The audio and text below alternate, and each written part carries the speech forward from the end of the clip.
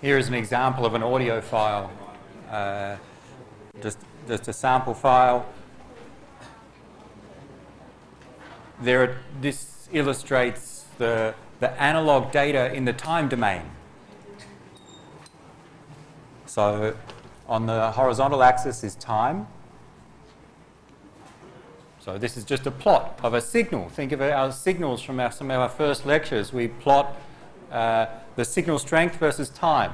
And in fact, we have two plots here. So we have time along this axis. It goes from 0 seconds up to 9 seconds. So it's 9 seconds worth of audio. And the signal strength going up and down. We'll zoom in a moment and we'll see it closer. This is an audio file which uses stereo. There are two channels, left and right. And stereo just means that think of two separate audio tracks. And that's shown here.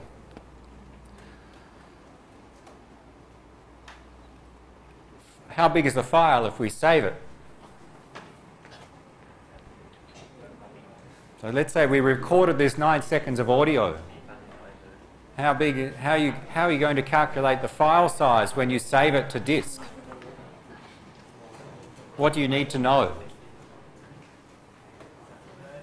So think this is the original analog audio, analog data. How big's the file?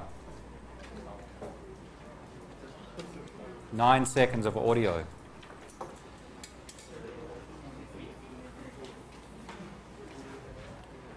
Well, first you need to know what technique is used to encode the analog data into digital. So when we take the analog input, we save it as a file. Usually we select a file format which would imply the algorithm used to encode analog to digital, the codec. So when I save this, actually I export this in this case, and I can select the format here. There are different formats, and some of them you would have heard of.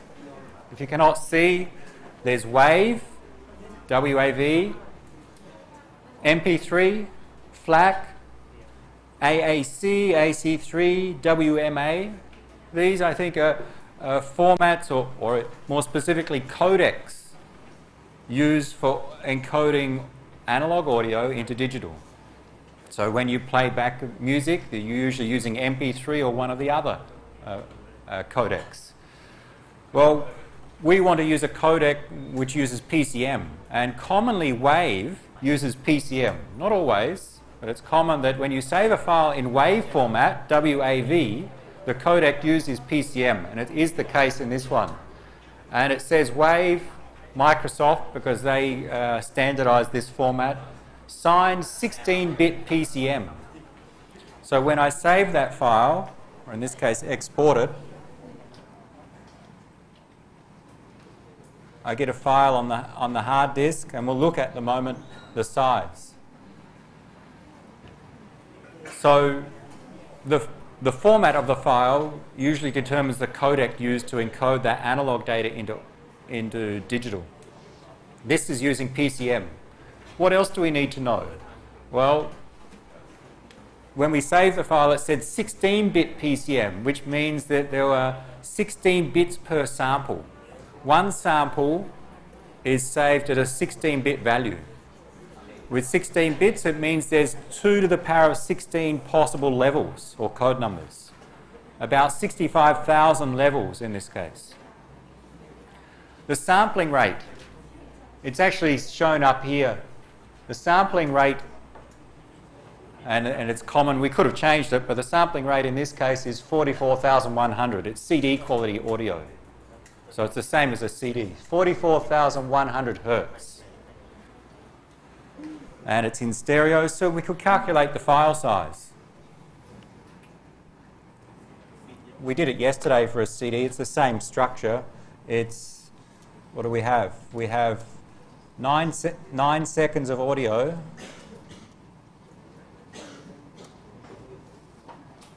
In this example. And the sampling rate of 44,100 44,100 hertz, which means 44,100 samples per second. And a sample size, that is, each sample is 16 bits. In other words, 2 to the power of 16 different levels. And it's in stereo. There are two tracks. So the data size in digital, well, we just calculate. We have in 1 second, we have 9 seconds worth. In 1 second, we have 44,100 samples. So 4. So in 1 second, we have 44,100 samples. Each sample is 16 bits, and we have 9 seconds worth. So that will tell us the number of bits for one track of audio. For 9 seconds, this would give us the number of bits. But in fact, we have 2 tracks. We have left and right for stereo. So in fact, we multiply by 2. Because each track, we must save those bits on the hard disk.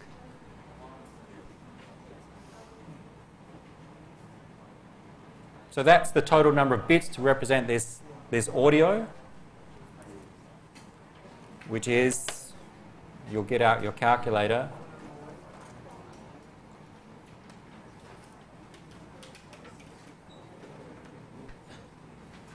9 times 44,100 times 16 times 2. That's the number of bits. And usually when we save on a disk, we use bytes. So let's just convert to bytes. So 1,587,600 bytes.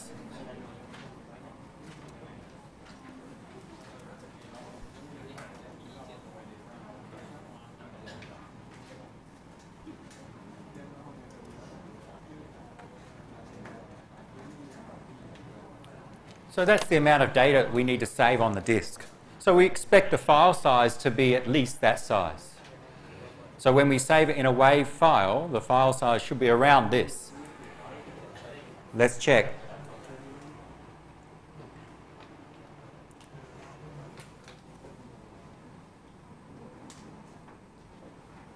We'll come back to that number. Where is it? I have it somewhere.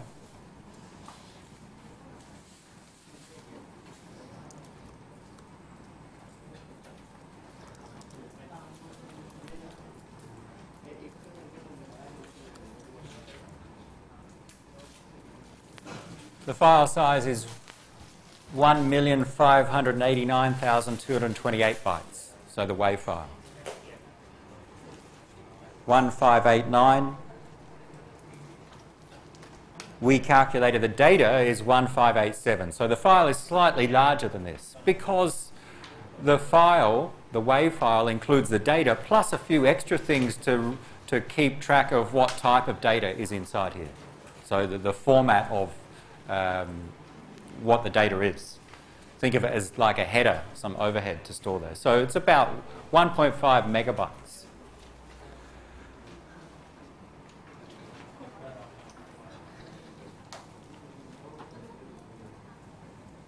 What if I export it to a different file type or using a different codec? That was using WAV, which uses PCM. I haven't tried this, we'll see if it works. MP3. Save it as an MP3 file.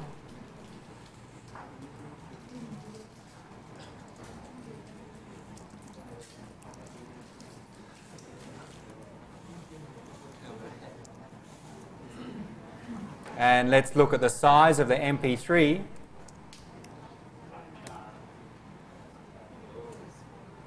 $145,000 bytes. The WAV file using PCM was 1.5 megabytes. The MP3 is about 1/10 of the size. So the same original analog audio, same original data, but we used a different codec. With WAVE, we used the PCM codec, the one that we've studied. But in the second case with MP3, it uses a different algorithm for converting the analog into digital. And in this case, it uses an algorithm such that the file size, the amount of data saved, is much less. And that's the advantage of MP3. Same 9 seconds of audio, but a smaller file to store it on disk. And much more easier to store many, or a large amount of audio, and also to transfer. So what's the difference? It's smaller. What's the problem with MP3? How does it get it smaller? With PCM, we took samples and mapped each sample to 16 bits. With MP3, it's more complex, and I don't even remember the details of the algorithm. But there's two things. To reduce the file size, we can reduce the quality. So less samples and less bits per sample reduces the quality. So generally a smaller file size, a smaller quality, but it's not always true. What MP3 and other algorithms or other codecs do is that they look at the structure of the audio, and MP3 even removes some parts of the audio. So some of the frequencies which do not contribute much to the quality of the audio, it discards them. It throws them away. So when you play back the MP3 file, you don't hear exactly the same as the original. Or you don't hear exactly the same as the WAV file, because the MP3 codec discards some of the information. Why? Because it makes the file size smaller. That's a good thing. The problem is that the quality goes down a little bit. But in many cases, your human ear will not be able to detect the differences. Okay, so that's the advantage of the MP3. It compresses the data. So it compresses the data and discards some what it thinks is not useful data, so that the file is small, but the quality may be less. So different codecs will produce different file sizes and will have an impact really on the quality. One last one. Where are we? If we save it as one more, export to... Actually, I've done it before. I've also got in another format of FLAC. FLAC uses another codec, and the file size is about half of the original WAVE, the PCM encoded, so it's 770,000 bytes. The original was 1.5 megabytes, MP3 145 kilobytes, FLAC 772 kilobytes. So FLAC is in the middle. It's bigger than MP3 but smaller than the original PCM coded WAVE. FLAC just uses a different algorithm. And the key part of FLAC and other similar algorithms is that it doesn't discard any of the audio. MP3 throws away some of the audio, so when you play it back compared to the WAV file, it will not be the same. But FLAC is what's called a lossless codec, in that it compresses the audio, it compresses the WAV file effectively, but it doesn't discard any of the audio. So when you play it back, you'll get exactly the same audio as when you play back the WAV file. Okay, so FLAC is what's called a lossless codec. No information is lost. It's just compressed. The same as you have a large text file, you compress it using zip. When you decompress it, you get the original text back. Nothing is lost. That's the same as FLAC. But with MP3, if you had a large text file and you compressed it with MP3 and you decompress, you wouldn't get the original text back, which is not so good for text files, but with audio, it is okay because our ears may not detect the differences. So many different codecs have trade-offs in terms of file size, mainly the quality of the reproduction, and also sometimes the time it takes to encode and decode, to compress and decompress, as well as the support of those codecs on different in different pieces of software and in different pieces of hardware.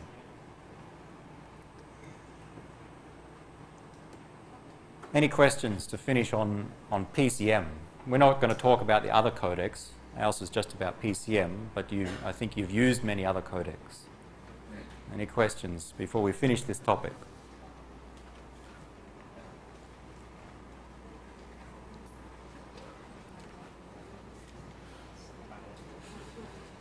It's harder to demonstrate and sometimes to think about, but the same applies for video and other sources of analog data. Video, audio, data recorded from some sensor that records temperature, for example. That data, all analog data, we can apply a codec to convert it into digital.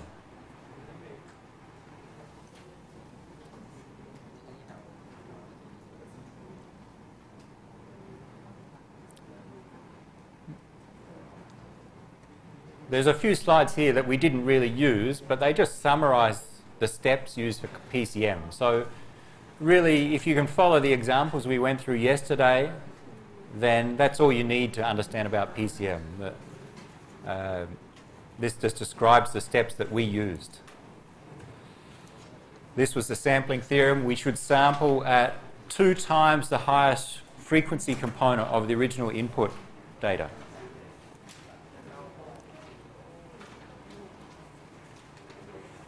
There are variations of PCM using what's called nonlinear coding. In our case, we divided the space into equal-sized bands, in this case, from 0 up to 16. Each row was the equal size. That's a linear coding. But you can do other things like make it nonlinear, that is almost like a logarithmic scale. Here we have smaller bands, and as we get to the larger amplitudes, we get larger bands here. But that's what we will not cover, nonlinear coding. And there's other modifications. Delta modulation modifies PCM. We will not cover that. There's a couple of slides there.